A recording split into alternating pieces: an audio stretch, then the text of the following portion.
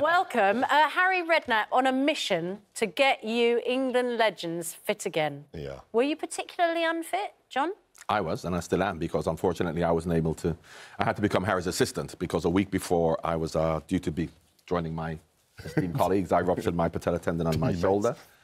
So, and I was really looking forward to getting fit, losing weight. I needed an incentive because I've got no willpower. So I became Harry's assistant. So I am probably still the same, but David and the lads did really well. So you lost a stone, David, right? Yeah, just under a stone, yeah. So it does work. When you leave professional sport and you're every day training, and you're super fit and everything else, how hard is it to then come into the real world where you don't have that reason to get out of bed, you don't have the impetus to train, perhaps?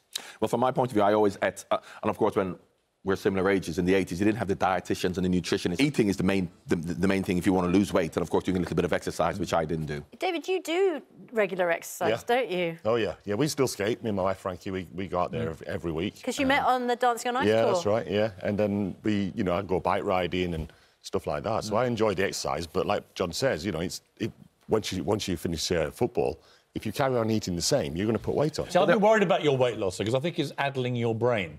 And I'll tell you why. Come on, then, what you got? Because you have recently said you want Tottenham to win the Champions League. And as an Arsenal season ticket holder, I genuinely thought you'd lost your marbles, Mr. Seaman. Explain yourself. The question was put to me, would you want Tottenham to win the Champions League if they were playing foreign opposition? And I said yes. But even that is unacceptable. It's not. Huh? No.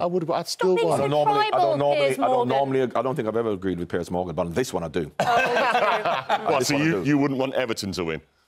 No chance. When they play against Swindon. No chance. The world is divided between Messi and Ronaldo. Yeah, who do you think? I like Messi, but so that is why it's not so much cheering Messi that they prefer Messi to Ronaldo, and that's how. See, I'm a Cristiano Ronaldo guy. I think I'm Ronaldo as well. I think he's a big dog. Yeah. Big dog. And when it really matters and the really big stuff, he delivers. Messi, not so much. I think they're similar. Both equally as good as each other, but I prefer Messi only because I think he's humbler. He plays more for the team. He respects his teammates, the Catalan culture.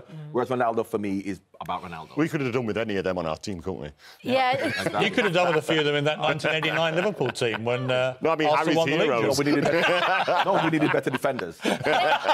David, your coach is Harry Redknapp. Yes. Of course, and he has some surprising opposition for you, doesn't he? Because he wants to get you fit so you can beat the Germans. Try and play one more game against the Germans and hopefully get the right result. I was interviewing Harry for my Life Story show yesterday. Extraordinary life and character he's had. John, can't let you go. We've locked horns a few times on Twitter about various issues.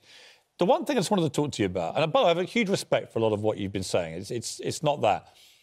On knife crime, I had a great interview with a Carla earlier about knife crime in London, which really resonated with me, I think, with a lot of viewers. Are we, as middle-class white people, simply getting this wrong?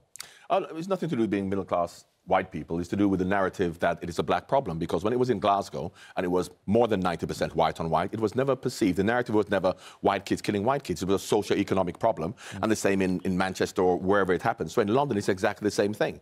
So, of course, now that it is black kids killing black kids, but it was never the narrative when it was white kids killing white kids.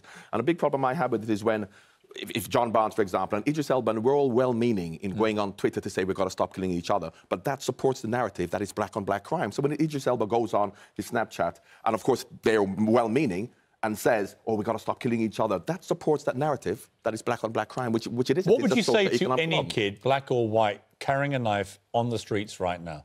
Well, first of all, the message I would give would be to the government, to the agencies who are involved, because how can John Barnes, who lives in a lovely little village, say to black kids, oh, stop killing each other? They'll say, come and live where I live, see what I'm going through. See, I've got no opportunities educationally, socially, vocationally, and then tell me about what I should be doing. So, yes, of course, you'll say the right things. I'm a father about not carrying knives, but the real problem is the environment that they're actually in. Well said, John. It's an important debate. We'll keep having it. Great to see you both. Two England legends. Brought us huge pleasure. John brought me huge pleasure in 1989 at Anfield when you lot choked against Arsenal and we won the league. Adams. Harry's Heroes, the full English, is on ITV tonight at 9 o'clock.